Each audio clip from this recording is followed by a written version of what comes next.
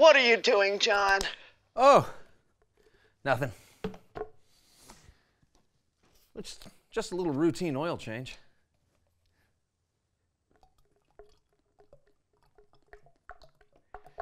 Yeah. It's gonna make it run good.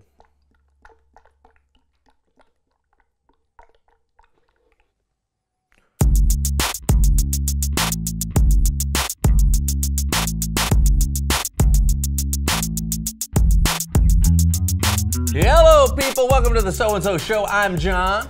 And I'm Brandon. And today we're going to spend some time talking about what it means to have integrity. Yep. Woo! Okay, Brandon. Yes, John. You want to tell me what's going on with you today? What do you mean? That right there. What is going on? What's happening? Nothing. I'm just commemorating the moment, for posterity. Oh, did something special happen that I don't know about? Maybe. Well, don't just leave us in suspense. What happened? Okay. Brandon! Okay, so you remember how yesterday I was just plain ordinary, not at all special, blah, Brandon? What? No. No. Well, today, all that's changed. Today, I'm special. I'm important. I matter. Because today, in the parking lot outside the Buy and Save supermarket, I found somebody's lost wallet. I don't understand. Why does that make you so... Don't you see, John? All I have to do is open up this wallet, and there's free money inside. Money I didn't have yesterday. I can go spend it on all the things I ever wanted, and no one ever has to know I didn't even earn it. What? I could buy the latest, most expensive cell phone on the market. I'll take 2. I could buy the most fashionable clothes.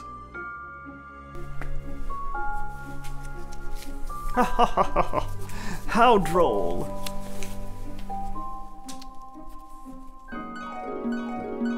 I could get a new car. A new house. Meep moop. A robot butler. Meep moop. How may I be of service? Get me a soda. Shaken, not stirred.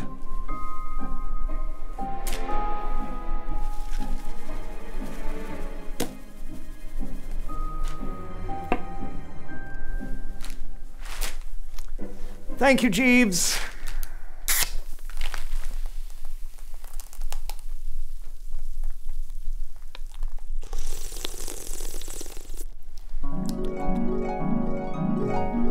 I could have everything I've ever wanted. How much money is in that wallet? I don't know. Because, robot butlers are really expensive right now. Oh, good call. Here, let me check.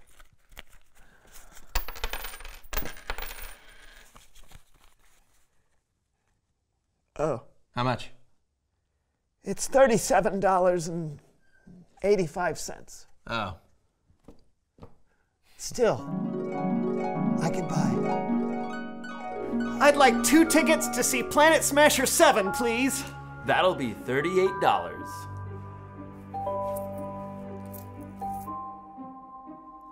Aw, man!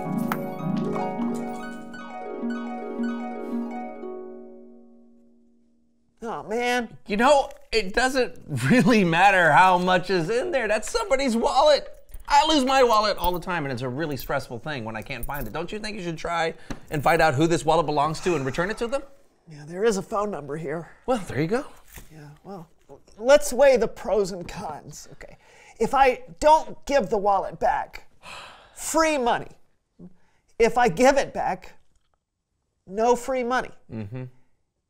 If I don't give the wallet back, no one ever has to know. But if I give it back, Do we have to do this again?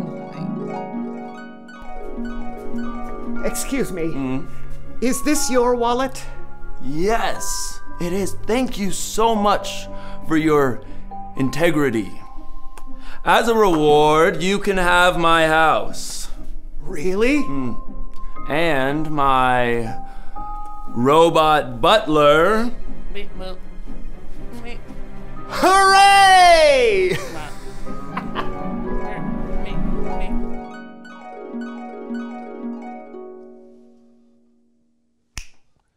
Okay, this is gonna require another strategy.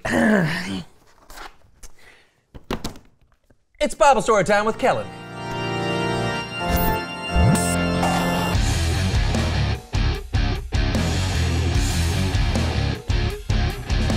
Hey, what's up, fellas? Hey, Kellen. Is he gonna be okay? I'm hoping the Bible story will snap him out of it. Okay, well, let's get to it. Today's story is about Daniel. Way ahead of you, Kellen. I shot a movie of today's story. Oh, I'm not sure we have time for a whole movie. Well, how about just the trailer? I don't see why not. Great! But before you get started, would you mind if I gave some backstory? Not at all, but make it quick. I don't think he's breathing.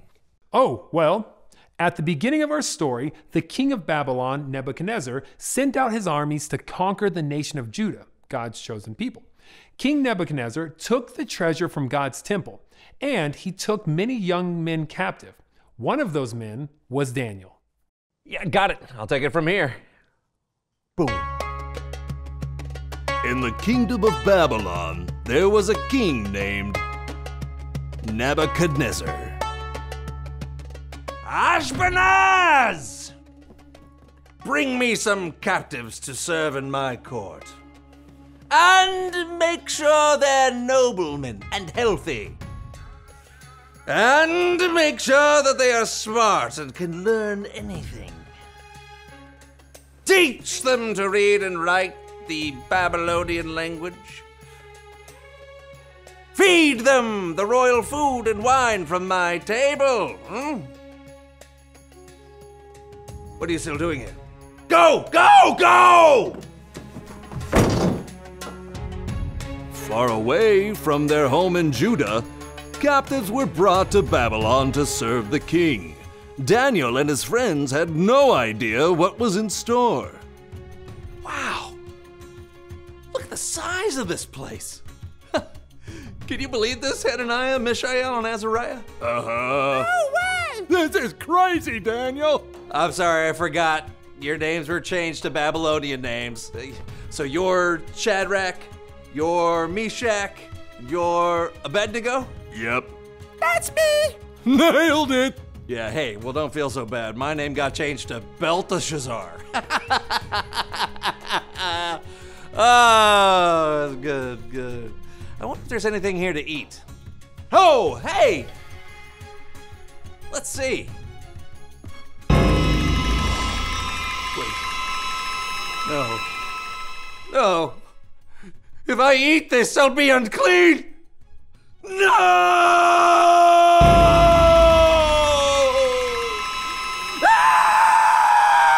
Okay, that's great so far. Mostly accurate. Daniel and his friends were worried about eating the king's food, but I doubt it was because it was mayonnaise. But maybe. Sure. Truth is, we don't really know what problem they had with the royal food. We just know that eating it would have gone against the rules they grew up with. So they came up with a plan to stay true to what they believed. On it. To maintain their integrity, Daniel and his friends would need a little help. Look! There's a guard! Let's talk to him! Excuse me, guard? Yes!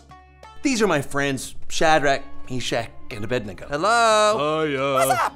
Hello! We can't eat the king's food. It's against the rules. It'll make us unclean. You don't live in Judah anymore, you live in Babylon. No one will know if you break the rules. We would know. I have my orders. What would you have me do? Well, test us for 10 days. Just give us vegetables to eat and water to drink. Then, compare those people who ate the king's food to us. See how they look. I agree. Thank you! Yes! All right, pass that down to, oh, hey, yeah, Abednego, oh, yeah, 3 different arms. For 10 days, the guard gave Daniel and his friends nothing but vegetables to eat and water to drink. After the 10 days were over, Daniel and his friends looked better than any of the men who ate the king's food. Yeah, not only that, God gave them great wisdom, and God gave Daniel the ability to understand dreams. In all of Babylon, the king couldn't find anyone who was their equal. Okay, big finish. Some called him Daniel, others Belteshazzar. But one thing everyone could agree on, Daniel had integrity. Coming this fall to a theater near you, probably Mayonnaise Fever Dream. Nice work on the movie trailer. Yeah, I'll probably change the title. I think that would be best. No one would have known if Daniel and his friends had eaten the king's food, but they chose not to anyway. Yep. Sometimes we are faced with temptations to do things that we know are unwise or untruthful. And we may even get away with it without anyone finding out. But it's in those moments we have to make a choice. Do we do what's easy, or do we do what we know is right? Yeah, I think I see what you mean. Choices like that are hard to make on our own sometimes. So remember to ask God for help and to think about how Jesus would handle the situation. That's something that helps me. You know, you're right, Kellen. It helps me too. Thanks for the story. Yep, I'll see you next time. So, have you decided what you're gonna do? Almost, but this is a hard choice. Okay, well, while you're thinking about it, let's do this. Reveal the question. Oh, yeah, when is it hard to do what's right? Well, it's sometimes hard to do what's right when you think your way is better. It's hard to do what's right when no one ever has to know you did something wrong. Or when everyone else is doing the wrong thing. But like Kellen says, when it's hard to do what's right, God can help you make the wise choice. Oh, you're calling the owner. Yep. That's awesome. Oh, sorry, I'm getting a phone call too. Hello? Hello. I found your wallet. Oh, really? Oh, that's great. I didn't even realize that I didn't have it on me. Oh, I thought that wallet looked familiar. Thank you. No problem. Want to go to the movies? It's on me. Sure. Okay, that's all the time we have today. I'm John. And I'm Brandon. And this was the SoAndSo Show. Would you please hang up the phone? Sure. Where would you like to go?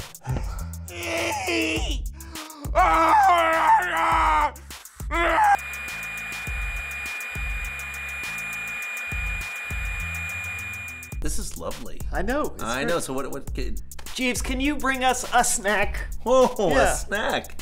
Beep boop. A snack. Thank you. I have a snack. Yum. What is that? It's a stuffed giraffe. Oh. I think he meant I must have snack giraffes. It's got the same ass sound. Can I get something to drink? Just something ice cold. Jeeves gets ice cold. Boy, he's bringing a big drink. Wow, what is this? Ice cold. Milk. Yum. Nope. Okay. That is glue. Oh, it's glue. It's gluey glue. Jeeves, tell us a joke. Yeah.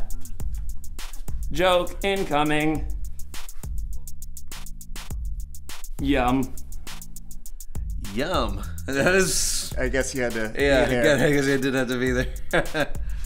Yeah, nothing like a punchline, no setup. It's kind of like our entire show. Oh. Sorry.